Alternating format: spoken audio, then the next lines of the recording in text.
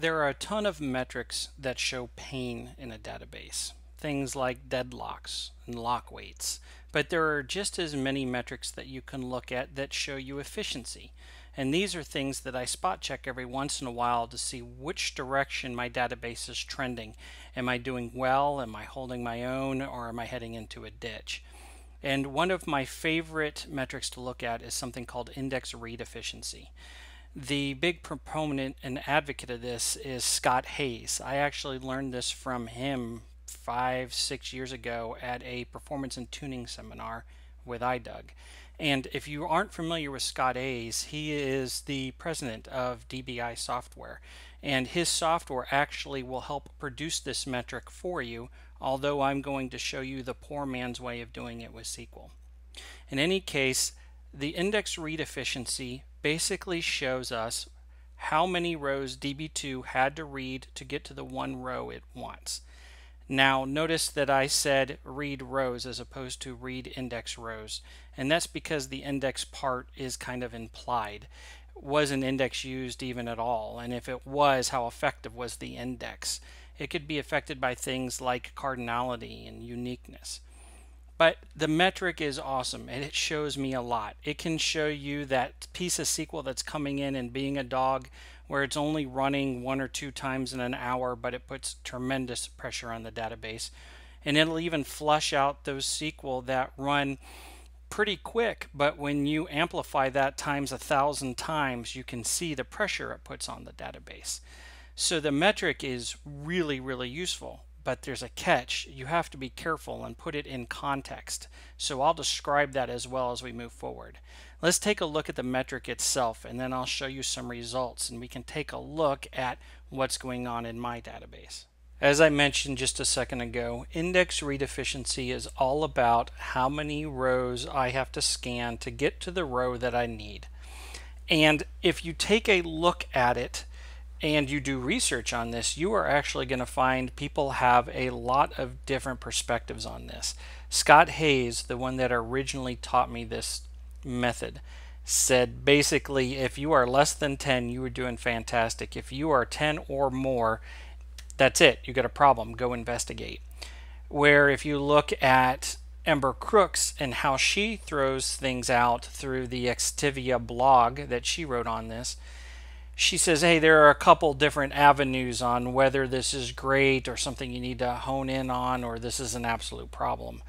Where my perspective on this is you have to take a look at the whole, and you are stricter with the rules or looser with the rules based off of what type of workload you have. And if you go and pull the average result set size, this will tell you what type of workload you have. If you are able to execute the SQL that says, hey, look, I looked at everything throughout the day, and if I took a look at every SQL that came in, on average, I was always returning less than 10 rows, you truly have a fast OLTP transaction processing system. And if you are consistently under that 10, you know that when you're looking at your index read efficiency, you don't play around, right? If you are at that 10 or less, play it strict. You hold a 15 as an IREF as something you immediately go hone in on.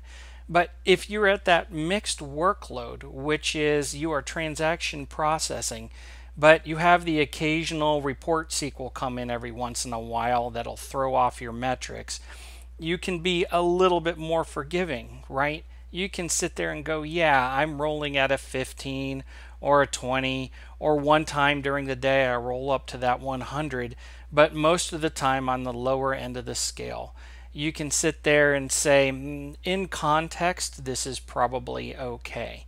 But if you are rolling through and all of a sudden you find SQL that's at 1,000 or higher, it doesn't matter. You are still in that mixed workload. You are not a warehouse. You go in and hone in on that.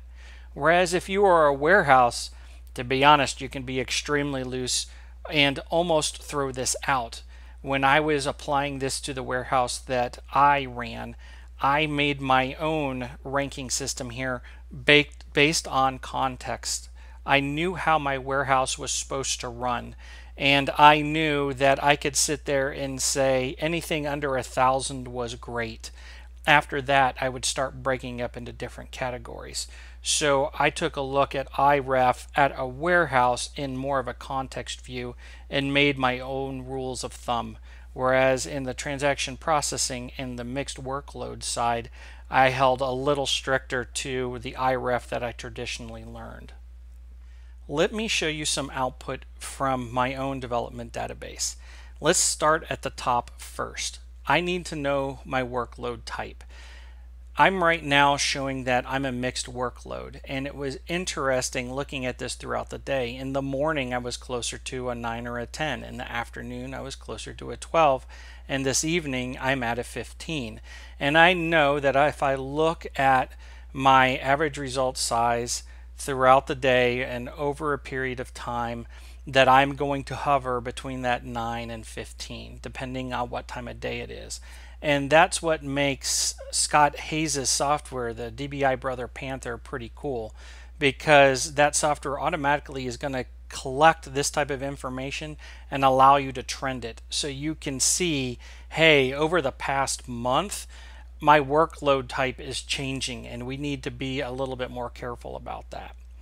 The next section here is taking a look at index read efficiency at a database level.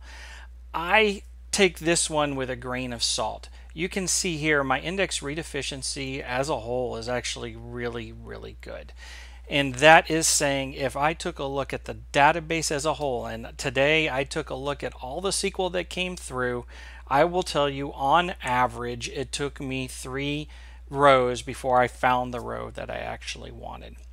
But what I really like to dive into is this section down here where I am taking a look at things at the statement level. And you can see how things can get thrown off. Let's take a look at this one, for example. Well, we know this first one. Here's a really good example of something that's executing a lot. And it's usually scanning one row to get to the row it needs. That's fantastic. I'm going to go down to this one here. You can see it's pretty much through the roof and ranked as severe. But take a look at this. This executed once.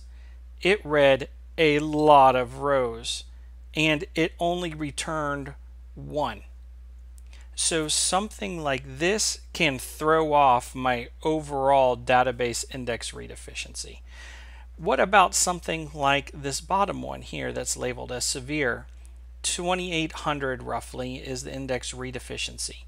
Well, it doesn't sound too bad in context to the severe one that's up here, but if you go and you look at the number of executions, this one is run 3,886 times. So it's not terribly efficient and it's running a lot. To me, this would be one that I would actually hone in on first before I go to the one oddball that seems to be throwing off the overall metrics. We don't have DBI's Brother Panther available to us, so I went and took a look at how can I write this SQL using system tables and features available to me. To get the average result set size, I focused in on the mon-get database area, and it's nothing more complicated than the rows returned divided by the select SQL statements. I happen to throw in the case statement there to help me remember what my metrics are supposed to be for each different type. When I went to the database index read efficiency and the statement level index read efficiency, I hit 2 different areas. For the database level, I went to mon-get workload, and I took this SQL directly from datageek.blog, which you may know as db2commerce.com. Same place. This is from Ember Crooks and something that I find very useful. The statement index read efficiency, I went after the mon-get package cache statement and pulled only what I needed and threw it into a case statement that helps me break down each different type, whether it's pass, possible, poor, or severe. And then if you notice at the very bottom, I have multiple order statements. These are the ones that I will use as I try to make the top 10 change around and new ones float to the top, where the statements that have the most rows read will be different than the statements that have the largest amount of statement execution time. So you can go in here and change what you need from the order bys down to how many rows you want to see, just the top 10, the top 20. These are all things that you can go in and easily change. All this SQL is in something called the IREF.sql, which is up on my GitHub repository. Any SQL or scripts that you see me use in episodes on Discover Db2 will be up on my GitHub account. So instead of reinventing the wheel, please feel free to go out there, pull this down, manipulate it as you see fit, and try it out in your own environment.